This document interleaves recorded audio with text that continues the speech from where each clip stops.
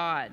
And today we're going to talk about one of those lies we believe is that God is in control. We hear that a lot, but what does that mean? God is in control. And also today we are excited that this is Children's Sabbath, and you may see some of our kids up here and their parents, and in a few minutes they're going to be participating fully in worship with us, and we are so thankful to have you here in New Heights Worship sharing with us as worship leaders today. At this time, I'm going to ask the congregation to stand and invite Lily to come forward and to lead in the sharing of Christ's peace. She's going to stand here at the lectern, so we all stand, and we're going to join in the litany that she will lead us in.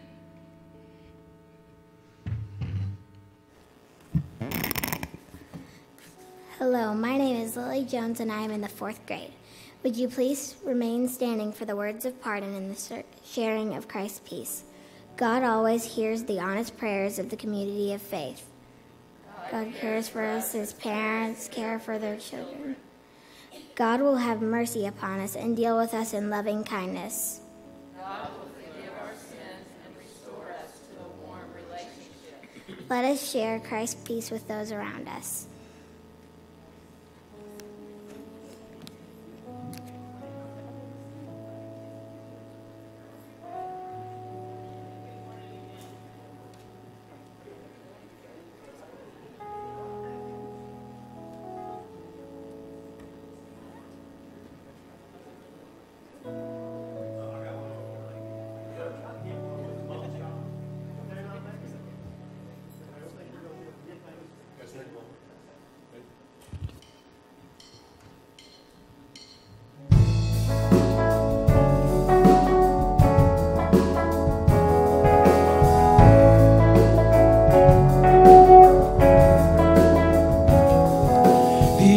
Cannot contain its joy.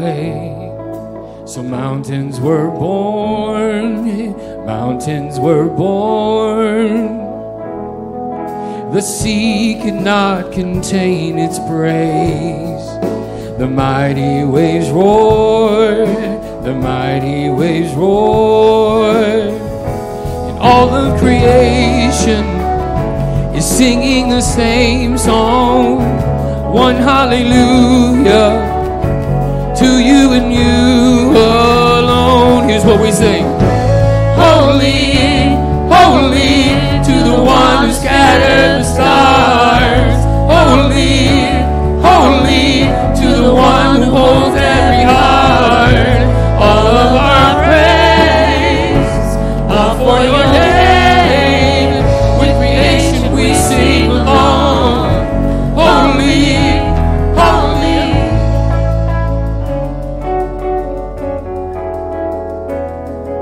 My heart cannot contain your love, so I will rejoice, I will rejoice. A melody is rising up. Great are you, Lord, great are you, Lord. And all of creation is singing the same song. One hallelujah to you and you alone. Let's sing that chorus. Holy, holy to the one who scattered the stars. Holy, holy to the one who holds every heart. All of our praise, all for your name. With creation we sing along. Holy, holy.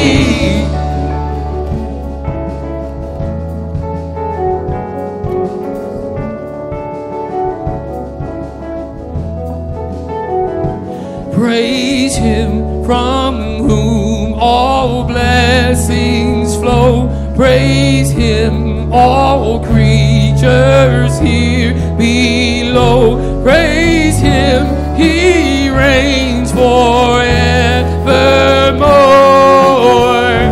Holy, holy. And all of creation is singing the same song.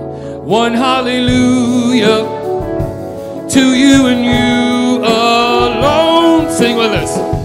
Holy, holy to the one who scattered the stars. Holy, holy to the one who holds every heart. Holy, holy to the one who scattered the stars. Holy, holy to the one who holds every heart. All of our praise, all for your name. With creation we sing along. Holy, holy. You are holy, God. Yes, you are holy. Worthy of our song.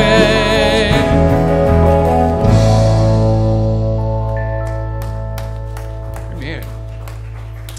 You know, one of my favorite lines in that song, that second line that says, to the one who holds every heart.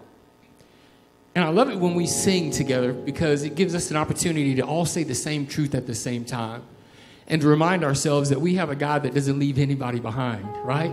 He holds every heart. Every single one of our lives are held in his hands. And what excites me about that is not just the happy heart, but it's the broken heart.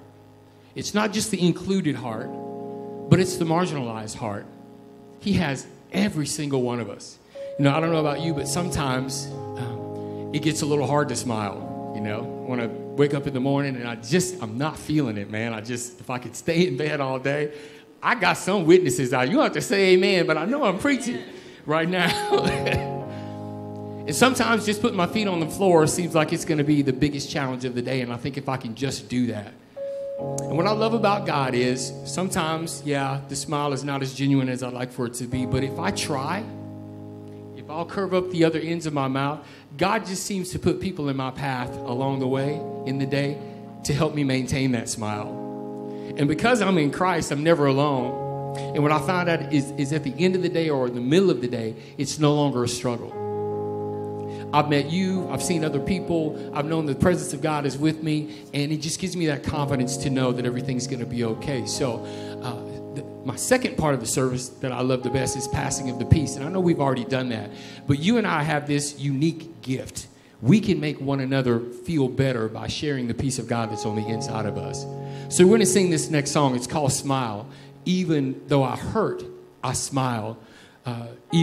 Sometimes it's been a long time that I feel like I can smile, but we do it anyway. So as we sing this song, okay, if you see somebody that doesn't quite have a smile on their face, would you just move out and say, hey, good morning, I'm smiling at you.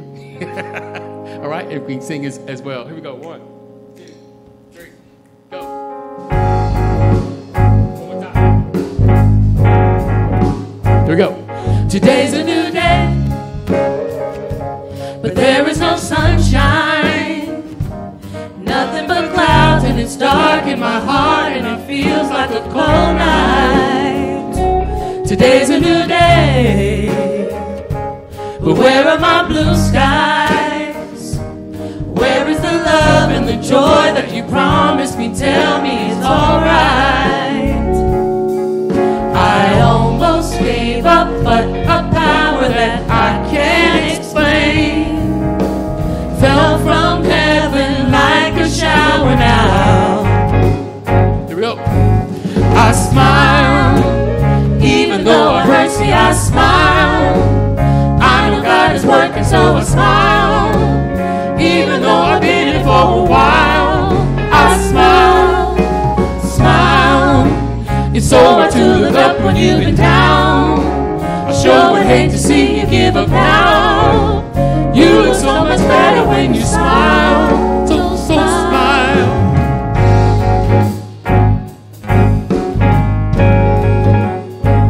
See, today's a new day, but there is no sunshine. There's nothing but clouds, and it's dark in my heart, and it feels like a cold night.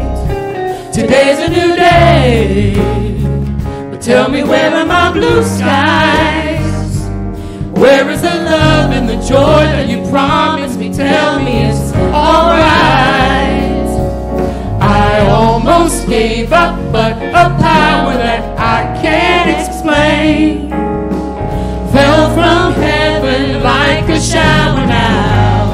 Here's what we do. I smile, even though it hurts, see, I smile.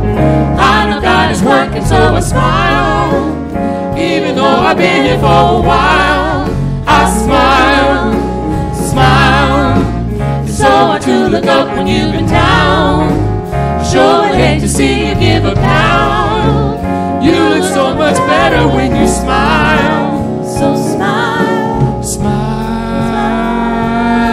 for me. Can you just smile for me? Say that to the person right beside you. Tell them, say, smile for me. Can you just smile for me? Here's why we ask you to smile. Oh, oh, oh. You look so much better when you, oh, oh, oh. You look so much better when you, oh, oh, oh. You look so much better when you, oh, oh, oh. You look so much better when you, oh, oh, oh. You look so much better when you, oh, oh, oh. You look so much better when you, oh, oh, oh. You look so much better when you, oh, oh, oh. You look so much better when you smile. I almost gave up, but a power that I can't explain fell from heaven like a shower now. Like a shower now. So I smile, even though I hurt, see, I smile. I know God is working, so I smile. Even though I've been here for a while, I smile, smile. It's so hard to look up when you've been down. I sure would hate to see you give up now. You look so much better when you smile. So smile, oh, oh, oh. You look so much better when you, oh, oh, oh. You look so much better when you, oh, oh, oh. You look so much better when you, oh, oh, oh. You look so much better when you, oh, oh, oh. You look so much better when you, oh, oh, oh. You look so much better when you, oh, oh, oh. You look so much better when you, oh, oh, oh. You look so much better when you smile. And all God's people said, amen.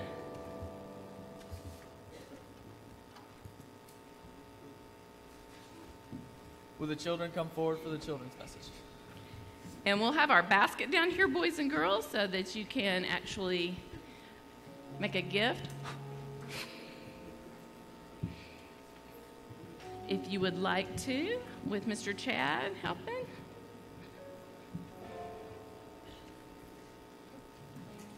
All right. Good morning, friends.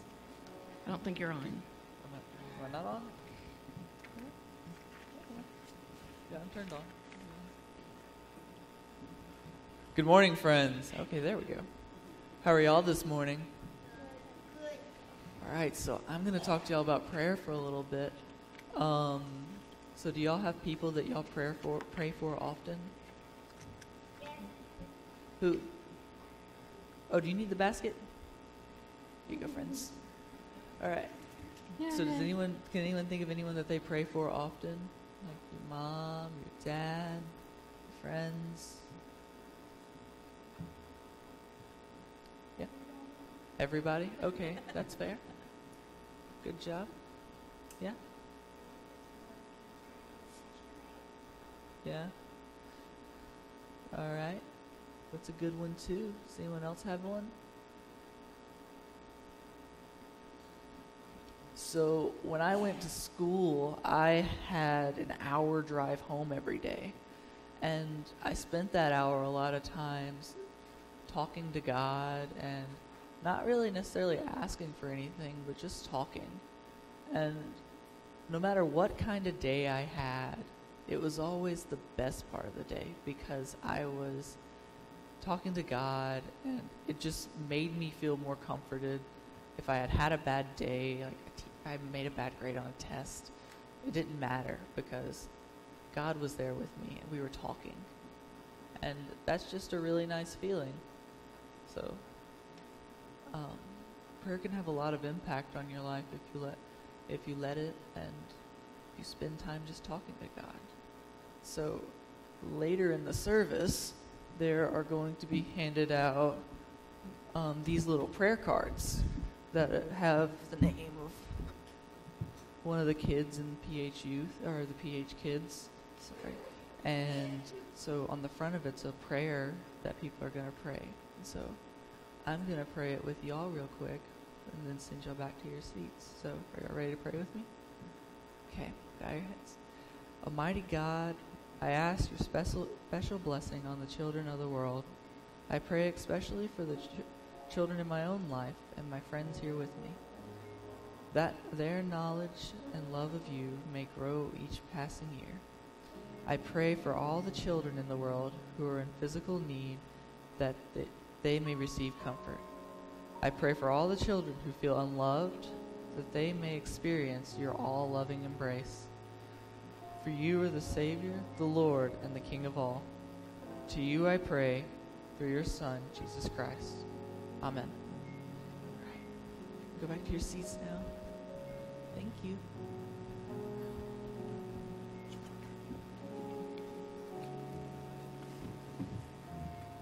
At this time, we'd invite Mary Hardin Hastings and Jackson Wolf up to lead us in the prayer for children.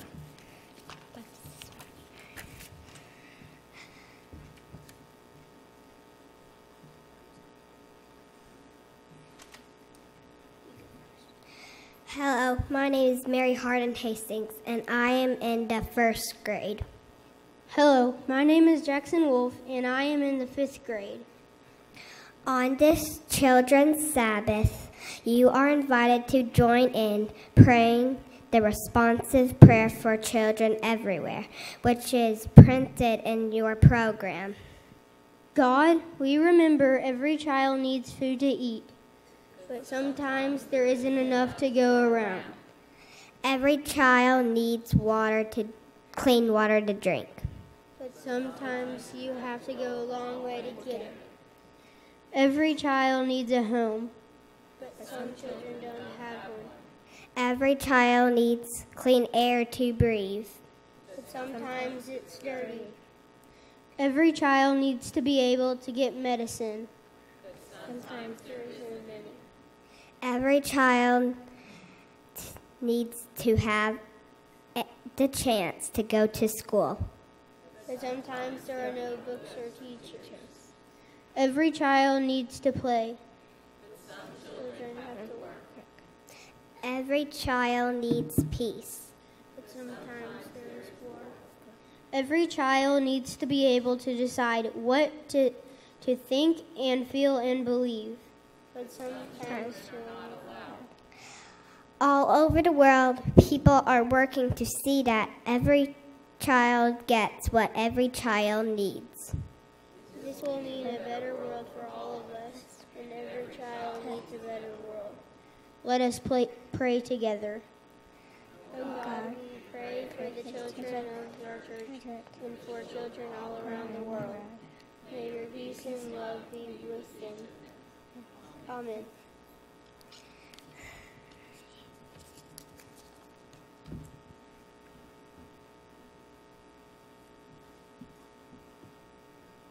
Let us stand for the reading of the scripture as Lily Jones gives us that this morning.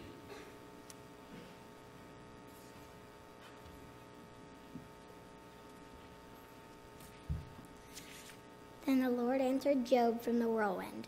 Who is this darkening counsel with words lacking knowledge? Prepare yourself like a man. It will interrogate you, and you will respond to me. Where were you when I laid the earth's foundations? Tell me if you know. Who set its measurements? Surely you know. Who stretched a measuring tape on it? On what were its footings sunk? Who laid its cornerstone? While the morning stars sang in unison, all the divine beings shouted, the word of God for the people of God. Thanks be to God. Please be seated.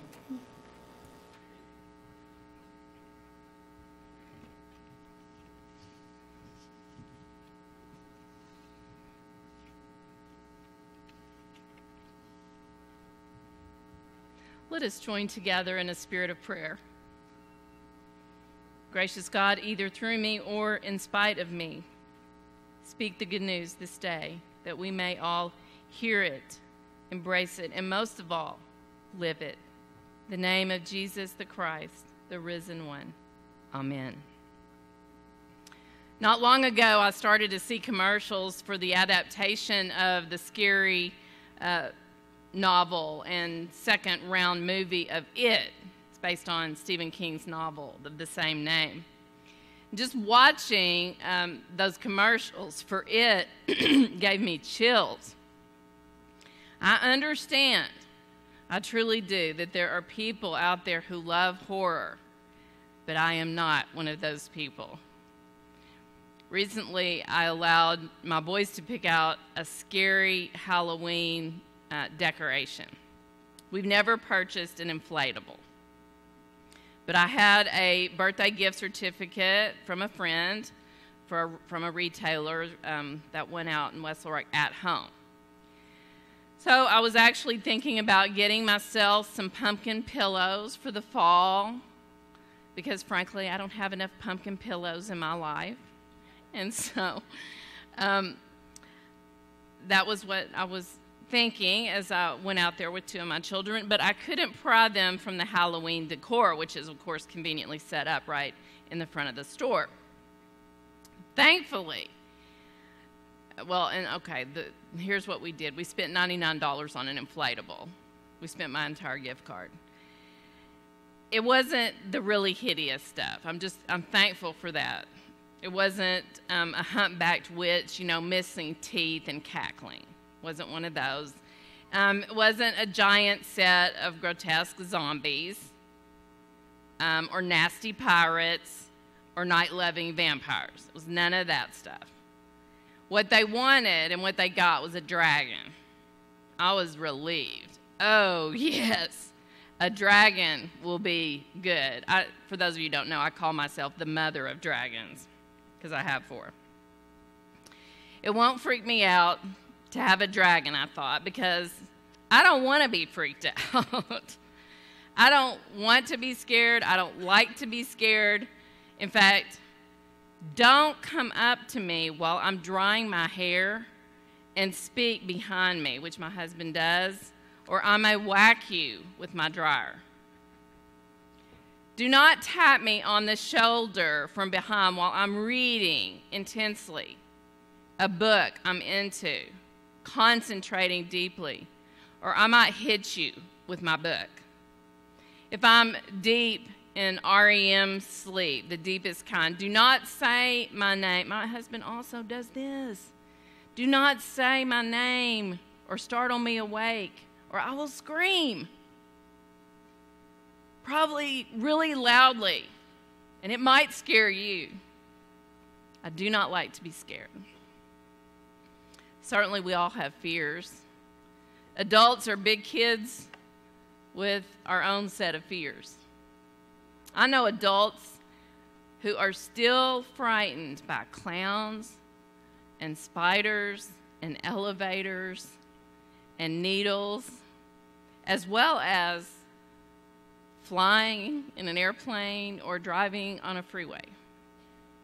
All of us have anxieties, but our children do not have the experience to cope with that unfamiliar territory of fear. Early fears, I remember when my kids were really, really little, loud noises, how they startle a baby or a small child, and tub drains. My nephew, I'll never forget, he was so afraid of drains, and he would call them whirlpools. It sounded so much more dangerous. And then there's storms.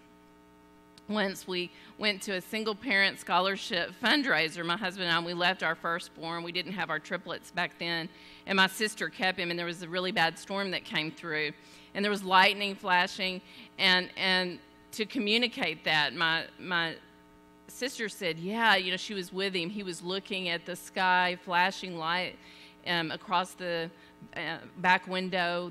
We have a large kind of bay window, and he was watching, and she knew it was upsetting to him. She knew that he was responding to it, and she said, "Yeah, that's lightning, isn't it? That's some loud lightning."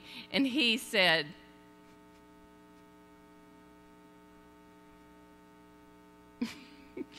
He didn't talk, y'all, at that point. He was mimicking flesh, the flash of the light. I thought that was really funny. Are y'all awake? I'm like, Jay, tap, tap. Anyway, yeah, he was very much afraid of storms. It may be strangers that young ones are afraid of, or even world-famous Santa. Santa has pro people, and Santa has people who are a little scared of him. Because let's face it, that beard, it can be intimidating. Or even that jolly, ho, ho, ho, might be a bit loud for certain temperaments. How many pictures, how many family Christmas cards have you seen when someone is plopped in Santa's lap and they look like, who is this? Whose lap I'm sitting on? From early on, we develop the knowledge that we don't control everything. And thus we human control freaks seek explanations that offer meaning and that give us answers to our fears, and at least to manage our fears. I want to be able to try to manage things that bother me, or just to keep them at bay. Too often, people of faith casually say things about God that are not reconcilable with the nature of God, the God Christians believe to be an all-loving creator. This is a way we manage our fears. I think when people use these statements about God, they mean well, and they're trying to make sense of an experience, but they haven't thought much about what they're really saying about God. They haven't thought about the consequences of their words. Friends, we must always, always and everywhere be cautious about describing God, for we often try to make God in our own image. And at the least, it's blasphemy and idolatry we're dealing with. Because every word that we say about God is always going to be limited, because no word can actually encompass, or no tome of book that can be written can encapsulate God. This is why our Jewish brothers and sisters do not even pronounce the word for the holy. Today we're looking at a phrase people use way too often to describe God. God is in control. Have you ever heard that one? God is in control. That phrase may sound very simple on the surface, very appropriate, very reasonable. But if we pay attention to it as a response to a variety of situations, it becomes clear very quickly that control may not be the best word to describe the work of our sovereign creating God in this world that God has created, in this universe that God has created. For example, as William Paul Young, author of the book Lies We Believe About God, on which this series is based, as he suggests, if control means whatever will be, no matter how horrible, and God is in charge, are we saying God is the author of evil? Is evil then a part of God's plan? That cannot be so, because God, we believe, is all good and all loving. Then Young goes on to note a problem that a great many theologians, way before William Paul Young, have thought about this question and see with this phrase, these problems, that God is in control. He asks, think about this. Does God have a wonderful plan for our lives? Does God sit and draw up a perfect will for you and me on some cosmic drafting table? A perfect plan that requires all of us to have a perfect response? Is God then left to react to our stupidity, our inability, as we constantly violate perfection through our own presumption? Young reminds us that we are very flawed, limited, and sinful creatures whom God has given the freedom to make choices. We're not puppets. God doesn't choose to make us do anything. I can't speak for anyone else, but I've made some real bad decisions. I mean, some humdingers. I've sinned. I've hurt people. You know, I don't think it's very fashionable to say you sin anymore.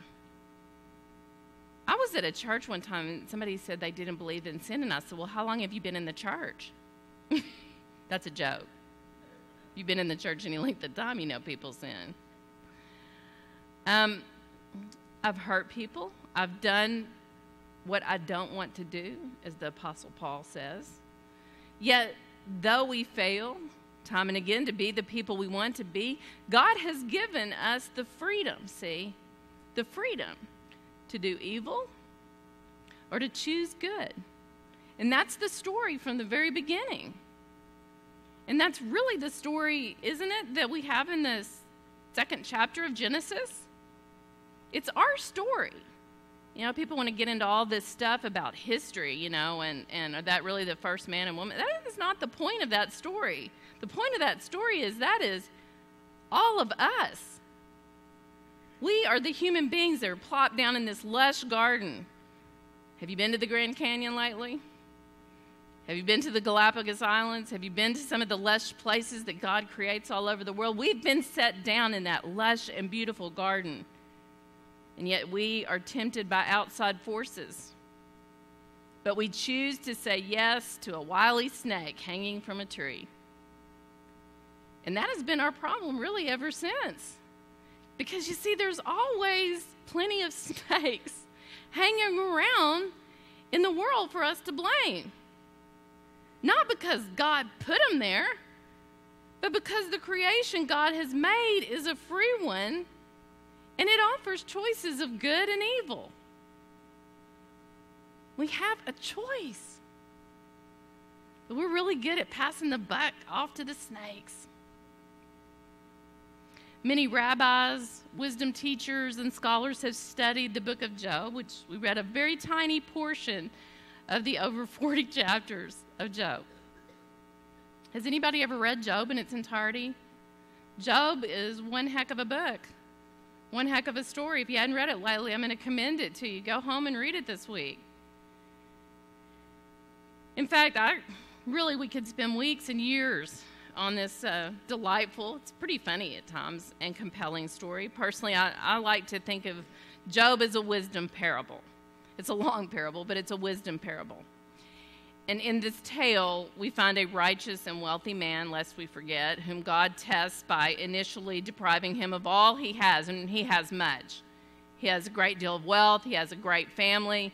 He has it all. And then God takes it away, and then by restoring it again, we get to see the full circle, what happens. And we then ask ourselves, what are we to learn from this story? More than we can say today, of course, but there are several things I think that we ought to notice. The reason, by the way, and I hope all of you can see it, some of you on the front row may have a little bit of a difficult time, but this pastel piece of art, I bought it when I was in seminary in Dallas. From a Dallas artist, and actually a Jewish artist. And we put it in our worship space today to focus on God's creative power. Because it almost looks like the creation is sitting in God's lap, if we take that figure to be an artist's rendering of the divine. It reminds us first that God speaks to Job from the ongoing divine creativity. From the whirlwind. That's where that speech starts. Let's listen, or let's watch as we read these texts. Who is this? Do we have those lines? Who is this darkening counsel with words lacking knowledge? This is God to Job. Prepare yourself like a man. I will interrogate you, and you will respond to me. See, Job and his friends have been doing all of the talking. In other words, Job has obscured or darkened the very design of God's universe, that phrase about darkening counsel and words lacking wisdom. And he has done that using words devoid of knowledge. That's a quote from John Holbert, one of my former professors.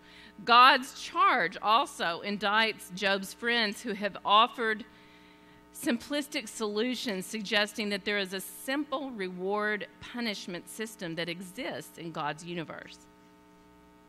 It is also why the biblical writers sharing the story of Job challenge such conventional wisdom. They are rejecting the idea that bad things always happen or tragedy happens because we sin or because God makes it happen. The story of Job rejects that whole idea and tells us, hey, these answers aren't that simple. Not in this incredibly complex universe. Something else to notice. God's answer to Job and company includes the friends, and it includes us, which is far longer than we read this morning, goes on to challenge Job and anyone who is unwilling to admit that the universe is far more complex and bigger and greater and amazing than we can ever grasp. In that speech, God lays out God's creative power in the world. Another quote from my former professor, God says, "There is my world, not some sort of a bumper sticker place filled with easy answers and clean, simple pieties. Not God is in control." Paul Young writes about his German friend Martin Schleske, a world-class violin craftsman who describes the creating God in this way. Scriptures show me that God has the heart of an artist, not a grim construction planner. If the world were the work of a cosmic engineer, he would be in a constant state of discontentedness. We would all suffer from the constant nagging of a dogged designer whose plans just never work out like he intended or expected. Reality could never live up to his spotless construction plans. But a true creator knows he not only has to shape, but also endorse and allow. Wisdom allows things to grow and unfold. In other words, the sovereignty of God is not about deterministic control. God instead reigns with love and relationship, both of which trump control every time. I was listening to PBS this week, or PBS, NPR, and Terry Gross. I was listening to her show, if any of you listened to that. And she was interviewing a guy who's written a book about the history of TV.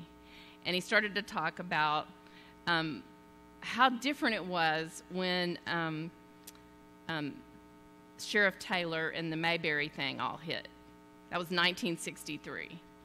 And it was not a comedy in which there were laugh track after laugh track or joke every, minute or two, or less than that. It was not that kind of show. And there's a track that they played, and the track was one in which Opie is very silent at dinner and somber. And the backstory is he has killed a bird with a slingshot. And he won't fess up to it. And you know how Sheriff Taylor always goes up to tuck Opie in at night. So he goes up, and he pretty sternly says, "You shot that bird, didn't you?" And there's no response. And he begins to point out what this action in killing this bird has done. And he opens, his son says, "Pa, are you going to whip me? Am I getting a whooping?" Because that was what people defaulted to in 1963, and we still do. That's called control. But he opens the window of Opie's bedroom, and what do we hear? He doesn't say anything, but we hear little tiny birds chirping. And Sheriff Taylor says, "You hear these birds? These little baby birds, their mama, they're hungry, and their mama is never going to come home. She's never going to be able to feed them again because of what you did." And the guy's pointing out, the author, that was revolutionary to see that kind of parenting. And that kind of love. Love that doesn't force or control, but invites us to look at what we do that is bad and evil, and on the other hand, the choices, the good choices we can make. Not to leave you hanging. Opie adopts the birds. He feeds them and lets them go, and so it turns out well. But remember, Opie is also an orphan, isn't he? Sheriff Taylor is a single parent. The last few months have brought some scary things to our world. Things that hurt people. Things that have threatened to destroy people and their lives. Things that make people ask, why me? What did I do? Why is this happening? These difficult and tragic events often lead us to say, there must be a plan and God is in control. But what I have witnessed about God's power and sovereignty in the world more closely resembles what God tells Job. We cannot imagine all that God is creating in the universe. We are on one planet. We cannot imagine all that God is doing that doesn't even involve us. But where it does involve us, then God is inviting us to co-create life. To co-create life even in the face of scary things, even death. Surely then we Christians can confess how hard and difficult, even evil things happen in a free creation. But our follow-up question to that is, what is God calling us to do about these evil things? What I'm saying is, don't ask, why is this happening, but how can we stop it? Don't say God is in control. Instead, ask, what is God asking us to create in this hard situation to bring new life and hope and love? When faced with how to help others in natural disasters like floods and hurricanes, and we've seen so much, we're still seeing it. Or when faced with evil, sheer evil, we see human beings respond in loving and giving ways, seeking community solutions. Sometimes it's activism and it translates into legislation for the future. Sometimes it's in giving money or other items and donating. We also see and have seen so many people rescuing people's lives, physically saving people. And we've seen people holding one another. And we've seen people weeping with the brokenhearted. We see, really, if we'll open our eyes, we see the power of love at work in the world. If love is the essence of God and God is love, then we need to ask, what does God's love call us to do when the world seems out of control? Because God's love is always the response. Love was the response to the horror of the cross, the horror of evil, brutality, abandonment by humanity, and death. And yet, God's response was love. Love triumphed. And we call it the resurrection. And that is who God is. Thanks be to God. Amen.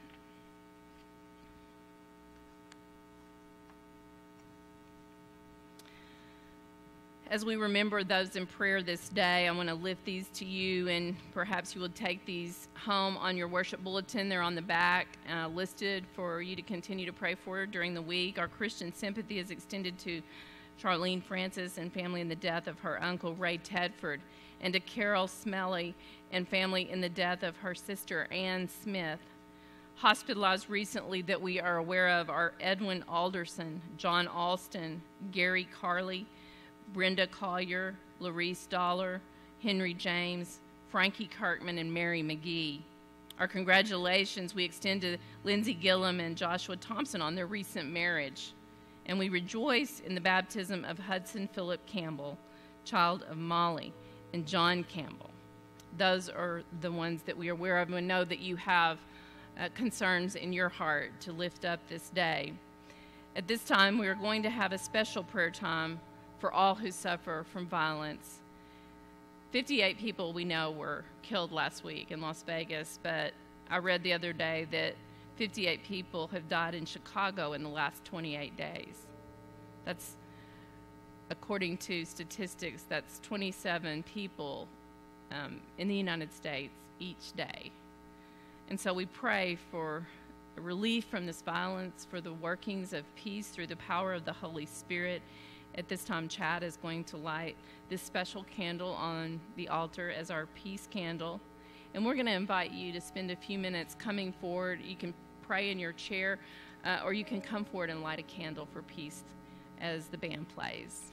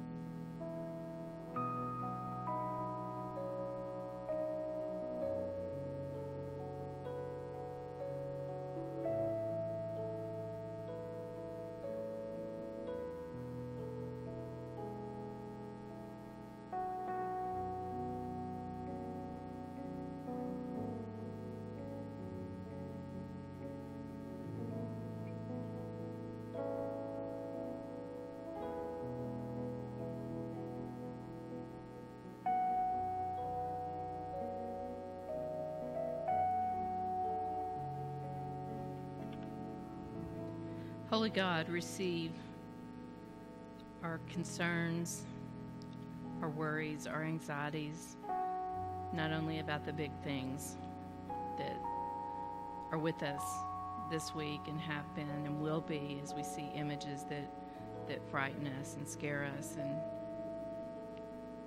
and make us sometimes feel helpless.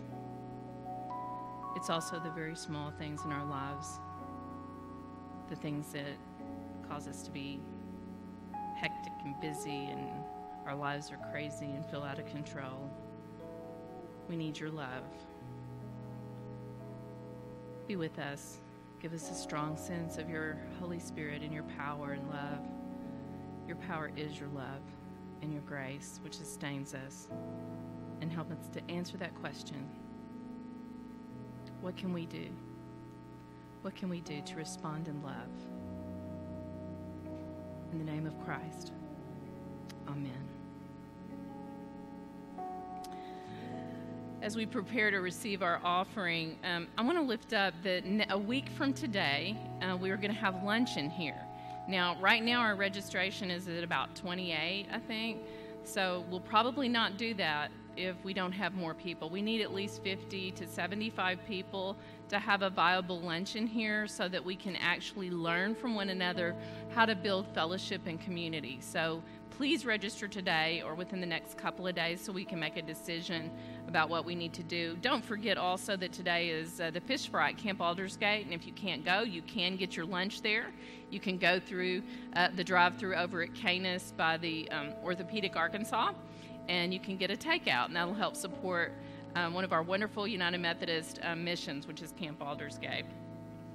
We have baskets with prayer cards in them, and we have children who are coming forward right now, and they're going to pass out some prayer cards that look like this, and they have the name of a child on each one and a prayer for children on the back. And we ask that you pray for the name of the child that you receive on your card.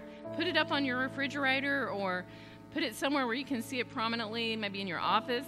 And that way you'll be able to kind of continue to pray for the children in our congregation. It'll remind you of the children all over the world who need our thoughts and our cares. At this time, Christian Lopez is going to come forward as our ushers also collect the offering, and he's going to pray for our gifts this morning. Thank you, Christian. Hello, my name is Christian, and I'm in the 4th grade. Please pray with me. Dear God, thank you for this day. Thank you for all we have. Help us to share with others, remembering we are all your children. In Jesus' name we pray, amen. Amen. Thank you.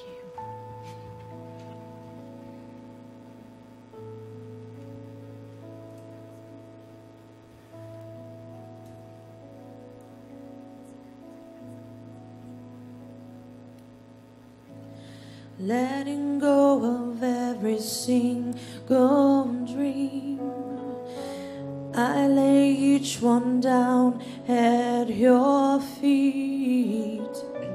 Every moment of my wandering never changes what you see. I've tried to win this war, I confess. My hands are weary, I need your rest. Mighty warrior, king of the fight. No matter what I face, you're by my side. When you don't move the mountains, I'm needing you to move. When you don't part the waters, I wish I could walk through. When you don't give the answers as I cry out to you, I will trust, I will trust, I will trust in you.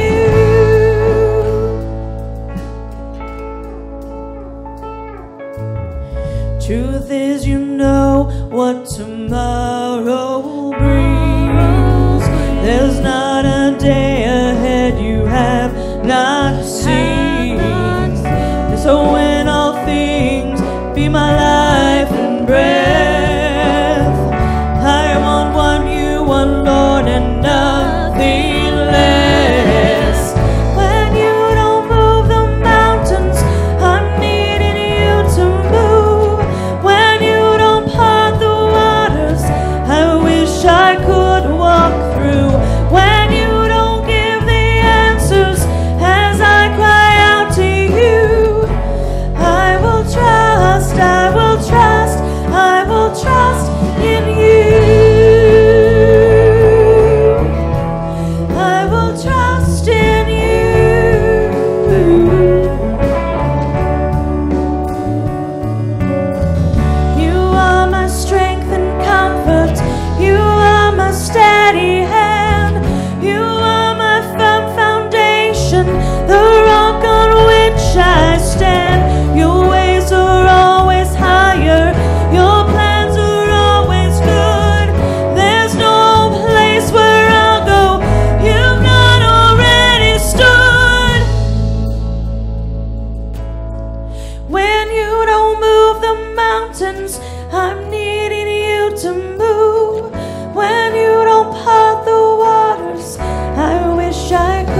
walk through.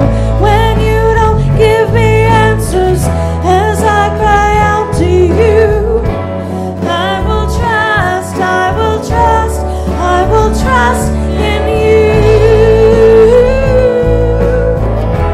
I will trust in you. I will trust in you. I will trust in you. I will trust in you.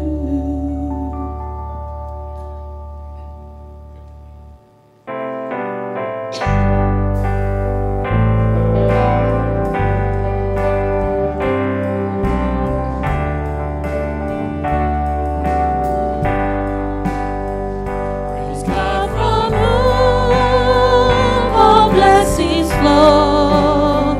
Praise God, all creatures here below. Praise God above, ye heavenly hosts. Praise Father, Son, and Holy Ghost. Amen. I always like to say that we're not seeking more members for the roles at Pulaski Heights, but we're looking for disciples to walk that journey, especially in a world that is sometimes cruel and violent and hard. We need all the love that we can get. We need to be able to share that love, and we count on each and every one of you to do that, all of us together. We have a gift. If you're visiting for the first time, a gift out by the welcome desk. Please stop by and say hello to me and introduce yourself. And our next membership matters for those considering joining is today. It's from 12 to noon. You don't need a reservation. Just come on over to the parlor. Ask me how to get there if you have a problem with that. Let's sing our closing song.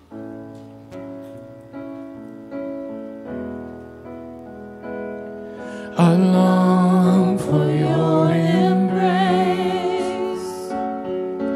every single day, to meet you in this place and see you face to face. You show me, reveal yourself to me because of your mercy. I fall down on my knees and I can feel your presence here with me. Suddenly I'm lost within your beauty, caught up in the wonder of your touch. Here in this moment I surrender to your love.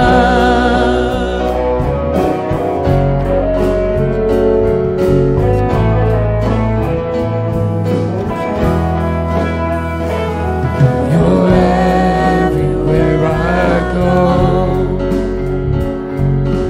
I am not alone. You call me as your own, to know you and be known. You are holy, and I fall down on my knees, and I can feel your presence here with me. Suddenly I'm lost within your beauty,